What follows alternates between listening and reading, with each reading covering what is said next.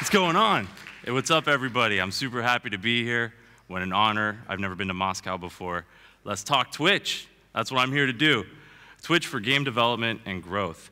You guys know about Twitch? Can I hear a clap? No? Yeah? Yeah! All right, we've made it to Russia. Alex, we made it to Russia. I remember when Twitch was nowhere.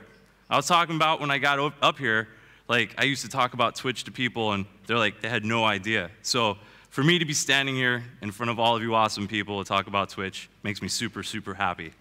So, who am I? I'm John Carnage. That's my stage name. That's how people know me in the world of Twitch. So, as you could probably tell, I have a lot of personality, so I'm a little bit bigger than life. And all these things that I did in my past, I was a cage fighter. I was a pro fighter in the WWE. You guys ever heard of that? I was a fake pro wrestler. And I was like, how is that going to work for me? I became a stand-up comic because I wasn't really good at being a pro wrestler. I also did stand-up, and I failed at everything. I actually sucked at everything I tried to do. And so all those things that I failed at actually made me really, really good as a broadcaster for Twitch. So as I was trying to figure out what I wanted to do in life, I decided, what is this thing called live streaming? Before Twitch, it was Justin TV. So I figured, why don't I try this? And so well, here, if you look at this right here, some of these numbers that we have for E3, which is our marquee show of the year, which is like what we would call our Super Bowl. Some really good numbers there, 5.9 million total unique views for 2014 on day one. And then over here, 21 million unique views. So it's jumped massively in that time. But before all that, I was, like I was telling you guys, just a live streamer. And you can see by the old logo up there how far back I go. And this was about 2010, 2011, back when you guys can't see it too well, back when having almost 3,000 concurrent was unheard of. And how did I get to all that was because I did anything to try to get people to laugh. And that was my philosophy. I treated all of you guys out there as my best friends. Like, we were just hanging out, kind of like what we're doing now. And so you could see I'm in my underwear. You can't do that anymore. That stuff is not allowed anymore on Twitch. But back when I was doing it, it was called the Wild West. It was the Attitude Era. So we actually, this is a funny story. See, the shirt over here, we had to make that shirt because we didn't have enough money to pay for the electricity bill. So we made this shirt in order for us to pay the electricity bill because Sega, you know, Sonic the Hedgehog, they were going to come by and the power went out. And so like 24 hours before our biggest stream, we've never had any developers before, and this was a very long time ago when developers weren't doing anything on Twitch, and we'll get into what you guys can be doing now a little bit later. So right before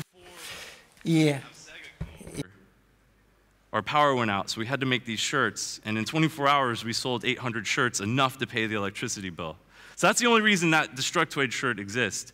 And so why I'm in my underwear is that we're trying to play Connect, and Connect wasn't reading me, so I decided to get in my underwear and then play Connect in my underwear. So that was then. Where are we now? Twitch 101. If you guys don't know, we were pretty big. We have 100+ million unique visitors per month, 1.5 million broadcasters, and then everybody on our site spends about 106 minutes every day. So that's people watching gaming content. We're going to get into all the crazy stuff that's on it. It's not just gaming anymore. It's cooking and film and all sorts of really cool stuff. Things that you guys might not be too familiar with because, you know, if you're making games, you might just think Twitch is only games. But it's not just that. So these are some of the developers that we have doing really cool stuff. There's esports, there's communities. Oh my gosh, the community thing is just like growing incredibly. Media, there's all sorts of media on us, and not just gaming media anymore. Adult Swim is on us. HBO has done stuff on us before. So it's not just gaming media, and we'll get into all that too. So we are a live streaming leader. That's right. We're the boss of something, finally. We're really, really, really good at this. As you can see, we make up most of the live streaming stuff that's going on. Of course, this is primarily for gaming as well. Okay, what are developers doing on Twitch? What can you guys be doing on Twitch? So, they're creating their own original content. That means creating a channel and taking it from there. When you guys are thinking about the ecosystem of Twitch and what you want to do, you don't have to overthink how complicated and how big the universe is. You could just start by creating a channel. Really, that's it. You don't have to go any further than that. If you want to go further, because I suggest that, you start engaging with the Twitch broadcasters. The broadcasters are the blood of Twitch. These guys keep it going. They play your games. They're the one hyping your games. They're the one saying, hey, this game's actually pretty cool. You should check it out. Surprising enough, don't worry about people who are reviewing your games anymore. That's what I'm saying, is that people who are playing your games are really way more important than people who might be reviewing your games. Traditional media has completely changed, whereas a number assigned to your game, 10 being the best, and everything else below that being, leading up to 10, is more important in our world to have people playing your games and having fun. So it doesn't have to be a perfect 10 game. Gathering feedback. So once your game is out there, you're doing your thing on your original channel, you're working with our broadcasters, you're starting to figure out all this stuff, you're going to start getting feedback, because this is going to help you with maybe the creative process of your game. Maybe you saw something that you didn't see before because you have an engaged community playing your game, thinking about only your game or your games, and talking directly to you. Maybe you gave a bunch of broadcasters a prototype or an alpha or a beta, and so they're able to get into your stuff and see things that you wouldn't have seen before, because that's what these people do. Our broadcasters play games all day. And then, of course, if you have an esports title, a little bit bigger of a game, you can have tournaments. Not even if you have an esports title. People do tournaments with all genres of gaming that exist on Twitch. So these are some developers using Twitch. Blizzard, you guys probably know with them. They support Hearthstone really hardcore because Twitch is really, really into Hearthstone. And they revealed that at PAX. So that was like a couple of years ago. Riot Games, LCS, massive, massive, massive on Twitch. Bungie, they did a House of Wolves game reveal on Twitch, which we'll get into a little bit, and that was massive. They actually revealed the game on their channel. Hi-Res Studios, these guys are still pioneering a bunch of really, really cool stuff on us. Adult Swim Games, they are now finally doing regular weekly content, which is in their own unique voice. If you guys aren't familiar with them, Adult Swim in America is a very, very, very cool brand. They are identified as super dope. So when people see Adult Swim, they want to know everything that they're doing, because Adult Swim anything is awesome. Rockstar Games, Grand Theft Auto, they are having people who make the music in their games come by the studio and play the game GTA. So that is actually really, really cool, because they have the access to getting celebrities and musicians who are in their games to come by, hang out with the community, and play GTA. And I think they might play a couple other games, but they mostly stay with GTA. And they do a lot of really cool stuff with their community as well. Nintendo, they finally have started to do a bunch of stuff with us. They do content announcements, but they also do their Nintendo Direct on us as well. That took a long time, Nintendo being a very Japanese company. But as Twitch kept getting bigger and bigger and bigger, they started to realize how important it was for them to exist within Twitch. 2K Games, they do a bunch of stuff.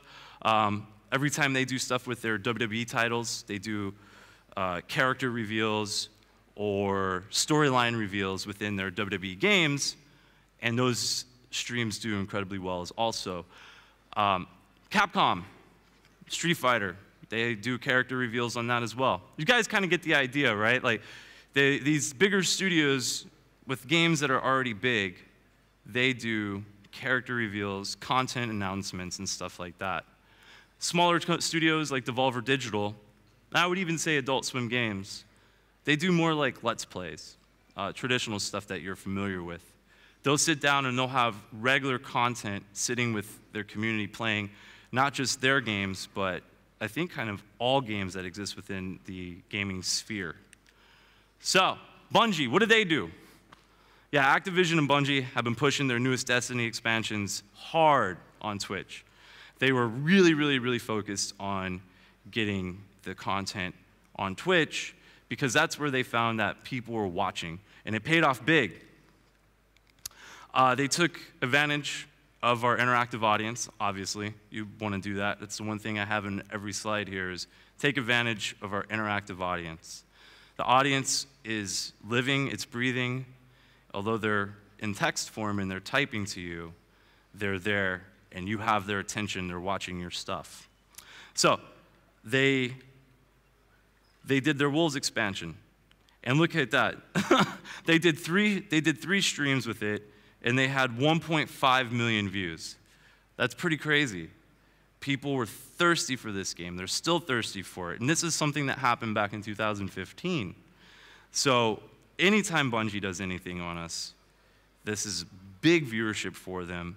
It's used as marketing for them, but it's used as a chance, a rare chance to talk directly to their community in their voice. So they don't have to do it any other way. They could actually own everything that's on their channels. And it was one of the most watched reveals of 2015. I think the record is still up there, and we'll get into some other records that might have broken it. I'm not too sure yet. But yeah, Tiny Build, these guys did something different. Yeah, I hear it. There's one person out there. These guys took a different approach to Twitch. And this is an approach that I hope will convey to you guys who make games or wondering how to make games and how to incorporate live streaming into your games or figuring out the new sphere of interactive entertainment. And so they took a different approach. They built integration into their Punch Club game. And this was amazing for them. It was amazing for me to see a developer finally take a chance and put in commands into a title, meaning that the chat controlled the character in game. So it became a new genre of gaming, something that is still very new, and a lot of developers haven't really jumped into yet.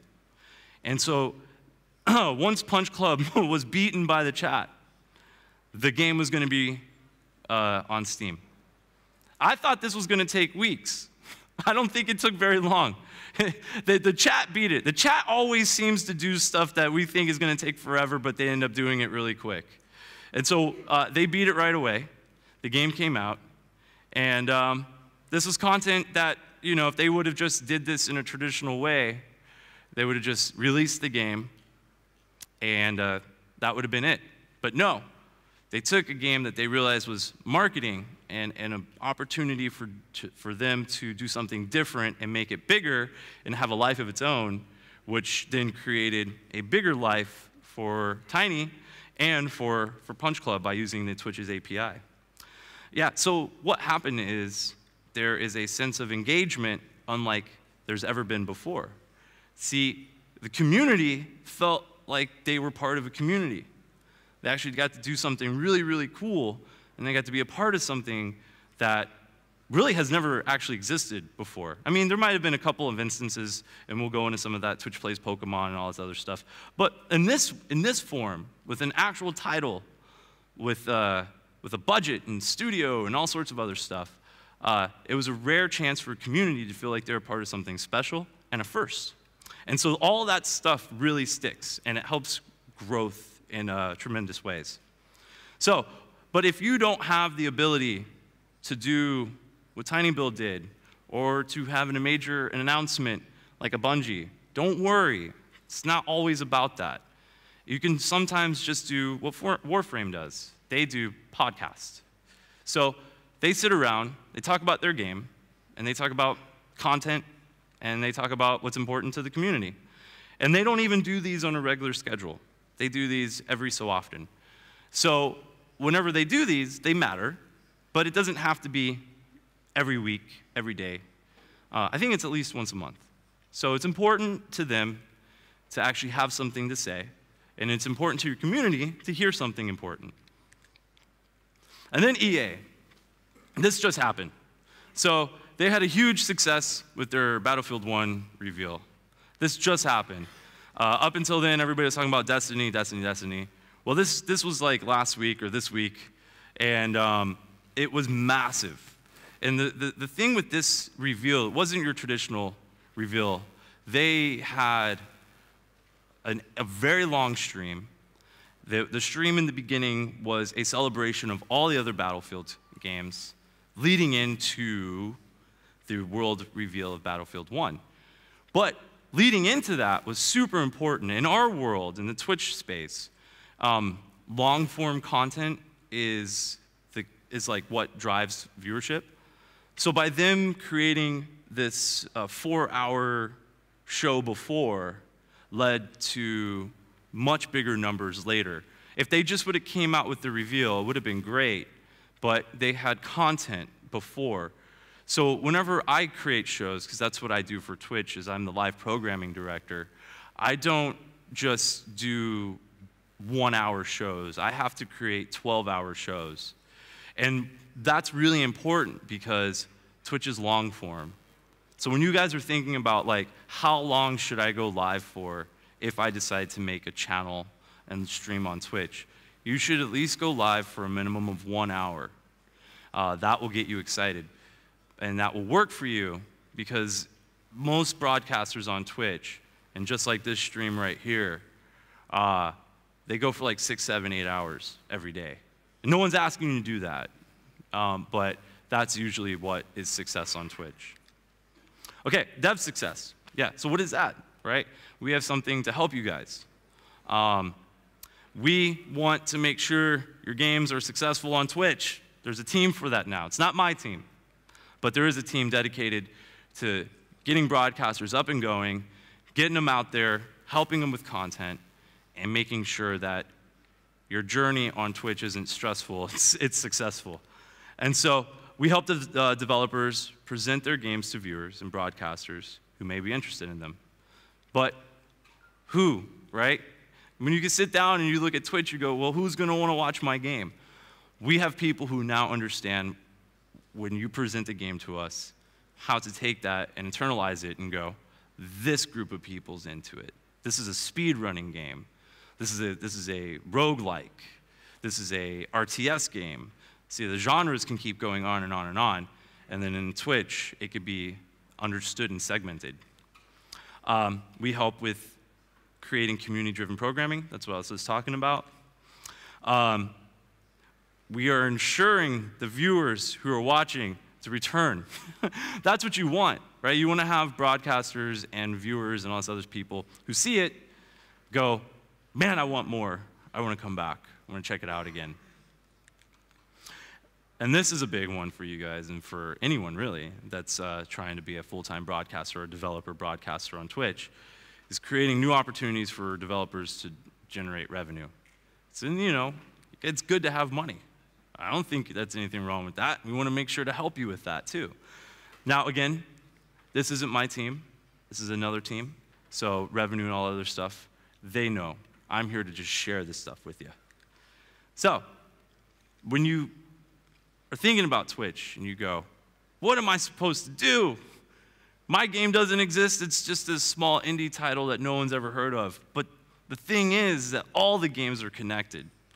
There's a whole ecosystem. So just thinking that your game doesn't exist over here, it actually does. It exists as a bubble that goes into the whole universe. It's a living gaming ecosystem that can change, right? These titles have changed in the past couple of years to other titles, but games don't go away. Because every now and then, something cool happens with that game and it comes right back. Now that can either be an official developer helping that title, or it could be a broadcaster who figured out a really cool way to incorporate some type of gaming into that game, like H1Z1, all this stuff. There's titles that go away and come back all the time. Having like a betting system into Mugen Mugen is a game where fighting game that is user-generated content, basically. So you can have all sorts of like Simpsons characters fighting other cartoon characters. And then it was called Salty Bets. And Salty Bets made it really, really, really popular. But now it's disappeared, but not gone. It's just in another part of the ecosystem. So that's really important to think that your game does exist and it does matter on Twitch. So now we're getting into like some of the cool stuff that happened. I don't know if you guys are familiar with this, but there was a kid in Australia before developers were using our API, before the Tiny Builds out there, the Vlambeers out there, who heard my story of please put our API into your game. A kid put it into a version of Pokemon for Game Boy. And this was a huge, huge, huge hit. It started out with maybe 15,000 people watching the Twitch chat control the character. But then towards the end, it went to about 120,000 people watching the epic journey of trying to beat Pokemon. Twitch plays Pokemon. And so this inspired Reddit threads, it inspired clothing, it inspired a whole world of content from this one little concept of using Twitch's API to control a little character. And then it also inspired Fish Plays Pokemon. So the content from the other channel inspired other people to create content. And this content was a fish that had motion controls over the fishbowl playing Pokemon on Game Boy. I don't know, sometimes people thought the fish died, but it was actually just asleep. And so it created a whole new world. Not only did Twitch Plays Pokemon inspire Fish Plays Pokemon, it also inspired Fish Plays Street Fighter. They did the same thing with the Street Fighter game. Twitch Plays My Pet Rock, which was just people watching a rock. There's been a lot of amazing content. What I'm getting at is, when you give content to creative people, when you go, all right, my game, I'm not gonna have a developer channel. I'm gonna give my game to the world of Twitch. When the world of Twitch gets their hands on it, you never know what's gonna happen. And this, no one could have written this. I didn't know that people were gonna have Fish play Pokemon. That came out of nowhere. I didn't know if people were gonna play Twitch Plays My Pet Rock. And there's 20,000 people watching it. There was 90,000 people watching this. That's a lot of people watching ridiculous content. And that's the beauty of it. It wasn't forced, it was woven in. It was grassroots, it just happened. So, you guys might have heard about this, but if not, we have creative on Twitch. But to kick off that, in America, we had this dude named Bob Ross. Bob Ross was an iconic person on public access television back in the 70s and 80s. His stuff had been off of TV for a very long time. So we got the rights to play it, and when we put it on Twitch, you guys can't see the number, but there's 33,000 people watching a show that had been off the air for about 30 years before coming back onto Twitch. And one of the cool things about this is that it's all organic, and that this guy was really funny.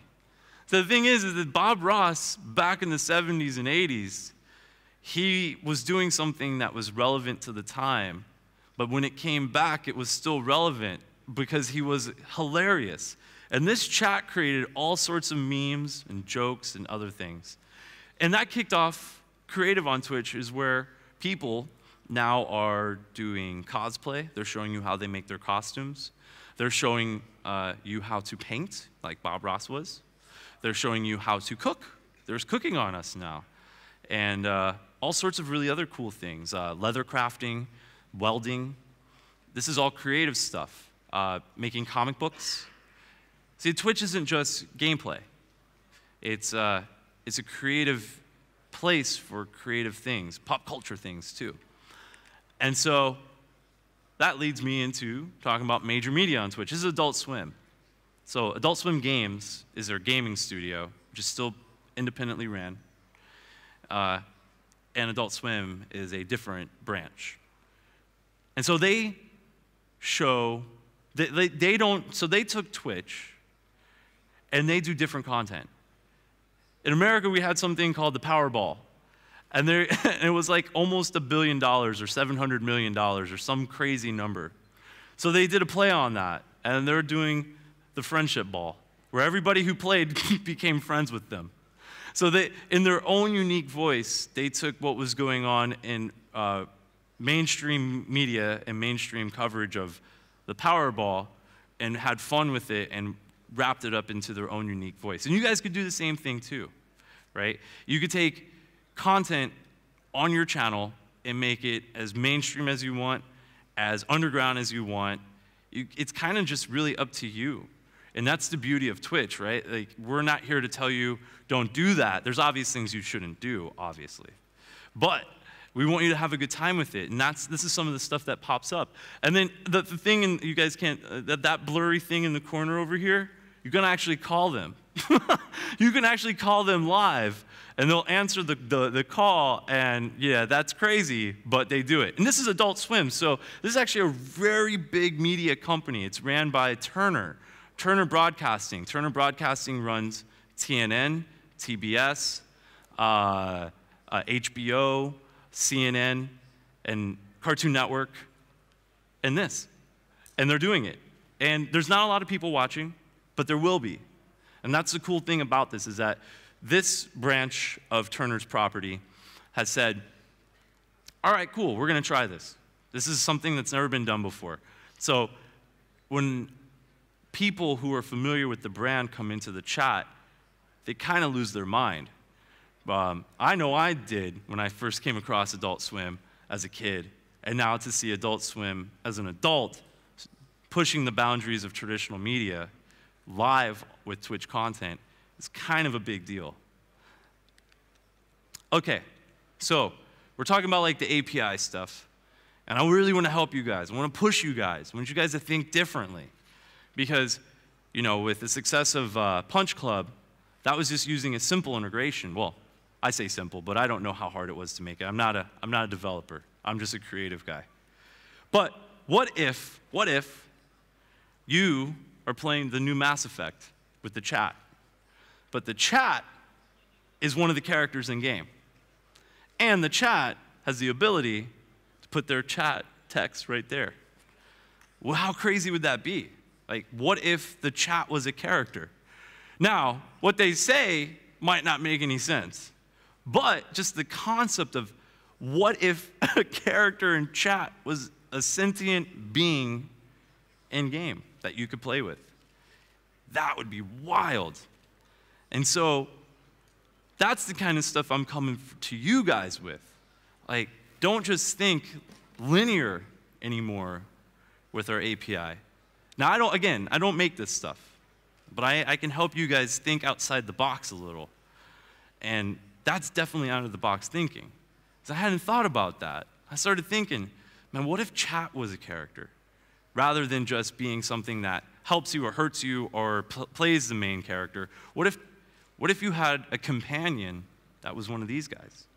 Was actually all of these guys in one? Who the hell knows what would happen with that? That would be insane.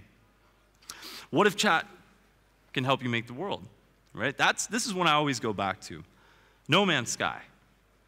But how cool would it be if the chat had the ability to make a planet that you went into?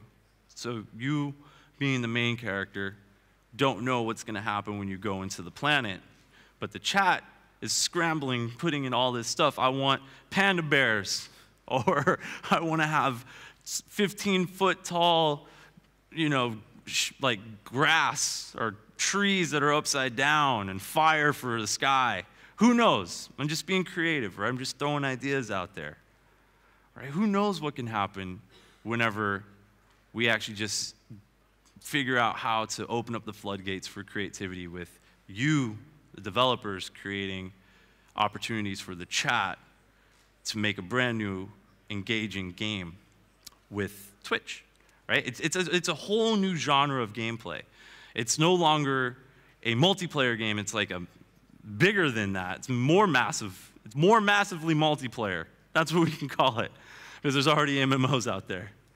But it takes a single-player campaign, quasi-single-player campaign, and makes it multiplayer with the chat. So, what should you start doing if you guys are interested in figuring out how to get into Twitch and start broadcasting on us or getting incorporated with the community and stuff? Yeah, embrace the community, the good and the bad. You have to understand that there's a lot of vocal people out there, and they're going to say a lot of things. And if it's okay to be upset at times, it's okay to be happy with what they say. Take it with a grain of salt. What I've learned over years is that the people who really love your stuff aren't as vocal as the people who just want to be mean. But it's actually really good. It's like really good feedback at times, because it's good to hear everything. So embrace the community. Think about your long-term strategy. How do you want to do this? And that can mean in 1 year, we want to do 12 shows. We want to do once a month. And that's it. Nothing too much. You don't want to drain yourself. The last thing I want to hear you guys do is get mad at us for streaming too much, and we had nothing to do with that. Network with other streamers. That'll help you grow as well. That's really important, and that'll get you to the next level. Sometimes small games like Binding of Isaac became big games because of streaming. And then determine what content works for you.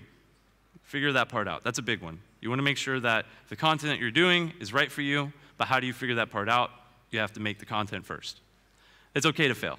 It's actually really good to fail, because that means that didn't work for you, didn't work for your game. Let's figure out what does work. Sometimes being a over-the-top personality running around your underwear isn't a thing for you. Leave that for me. But you guys can figure out what works for you guys.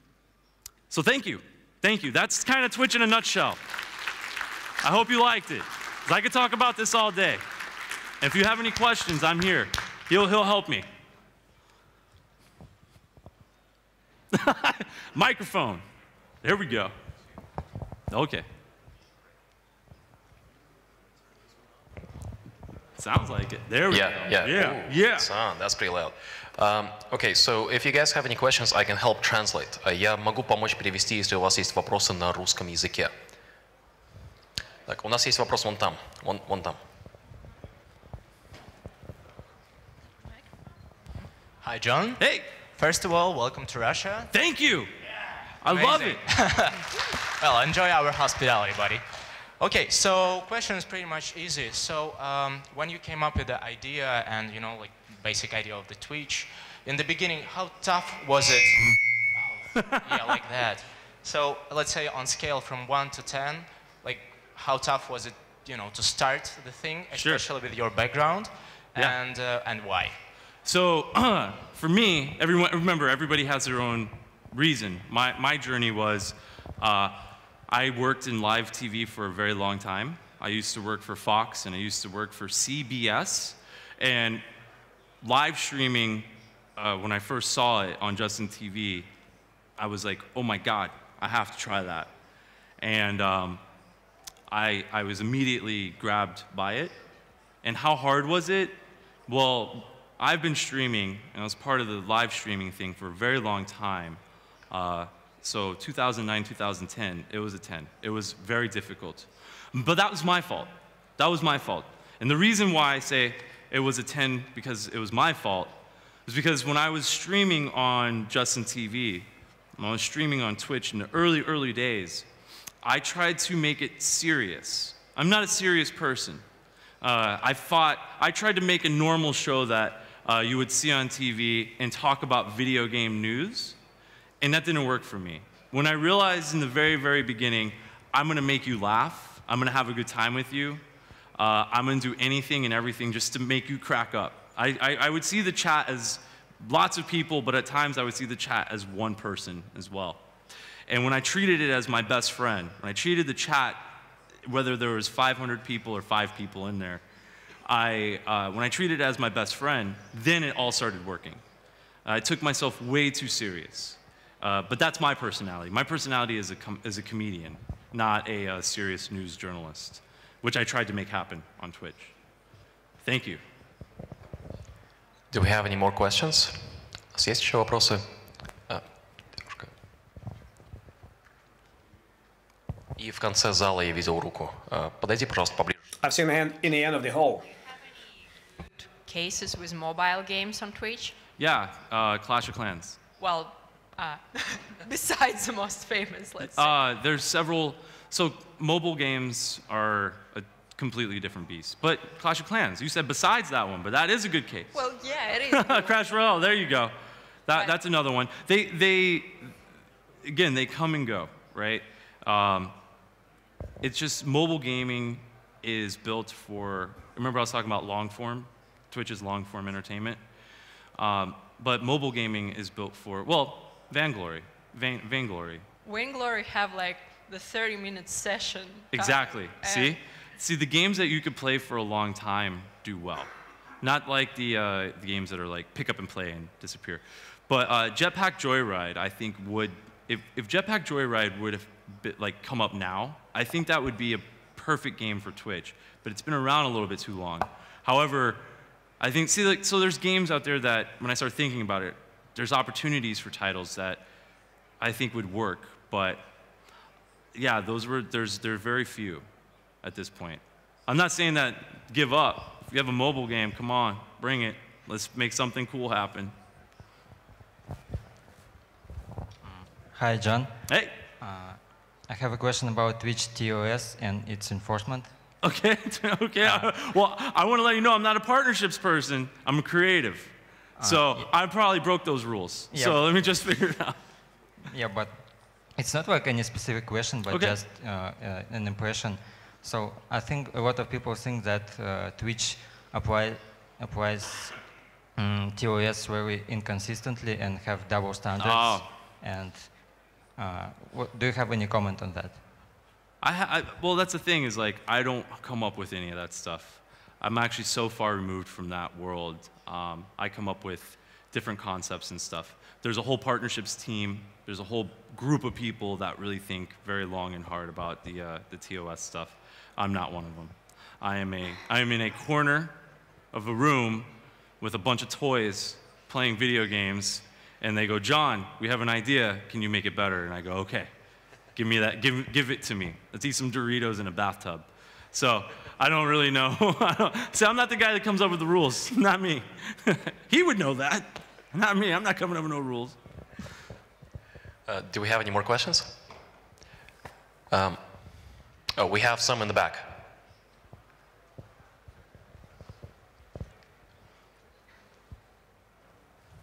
I got a few questions for you. You know, you asked me hard ones, man. Hey John, welcome to Moscow. Hey, what's up? Thank you for having me. What about the craziest ideas of stream on Twitch become successful, you can tell? Yeah, well, obviously some of the craziest ideas out there have been like just Twitch in general. Playing video games, right? People watching other people playing video games, that was a pretty crazy idea. Back in the day, people, when it existed on Justin TV, it was very small. And I was part of that time. And so I've seen great ideas like Salty Bets just explode into popularity.